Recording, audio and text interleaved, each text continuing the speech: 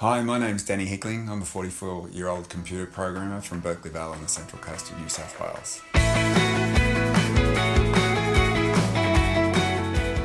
I'm a father of four. I've got four kids ranging from 22 to 10. Obstacle course racing is something that the whole family's gotten involved in as well. So my nephew, he's been training with me for a while now out at the obstacle course racing school out there with Mick Gleeson, and he's headed over to the World Championships in Canada in October, and I'm going to go over there with him. Both my boys also train obstacles. They've been out to mixed junior class, and my daughter Aisha has run a couple of races with me now as well, and she's done quite well.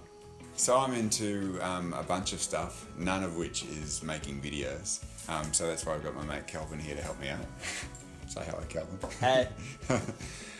Some of the stuff I'm into some, well, there's two sides, I guess. I'm into some nerdy stuff, so I like sci-fi, I'm into role-playing games, I'm into computer games, all that sort of stuff. The other sort of thing that I'm into is fitness stuff, so I'm into martial arts. I've got two black belts, a black belt in Hapkido and a black belt in Taekwondo. I've been training martial arts for 8 years now.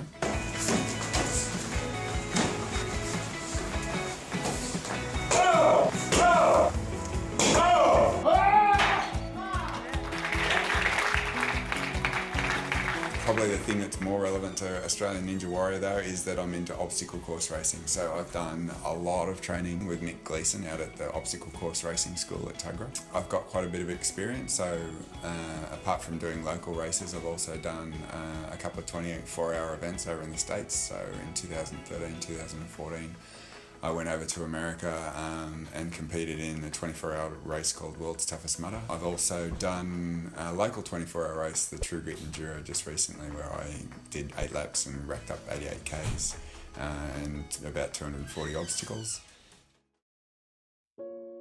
Motivation for getting into all this stuff was two parts, I guess.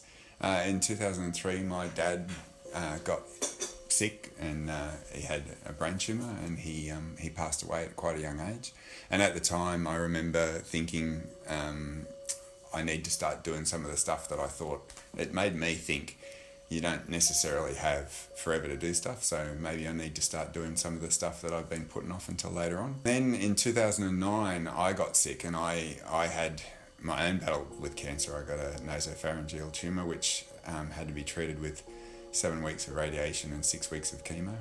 And at that stage I started to realise that some of those things that I said that I wasn't going to put off, I'd started to get complacent again and started putting off as well. So I, post-treatment, which was really tough, like I went from about 84 kilos down to 70 kilos, and it really messed me about. So when I got over that, I got back into the fitness stuff, and it became an obsession, I guess, and I describe it as my midlife crisis, my version of a midlife crisis. So since then I've been trying to run around with guys 15, 20 years my junior and trying to keep up with them.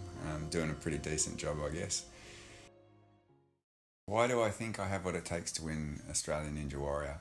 I've been training out at the obstacle course racing school now for going on 3 years, I guess. My girlfriend Rebecca used to work out there, and she introduced me to Mick Gleeson out there just before I went over to World's Toughest Mudder the first time. And originally I went out there just to meet Mick and find out about World's Toughest Mudder. I thought, I'll do some obstacle training, but mostly I'm just there to find out about World's Toughest. But once I started training obstacles, I found that it makes a massive difference to how well you can do obstacles. And it's not just a strength game, but a skill game. So once you start learning how to do obstacles, you can save a lot of energy by doing them more efficiently. And I think that I've learned quite well off Mick, and that will help me to get through to the end of the course. Nice.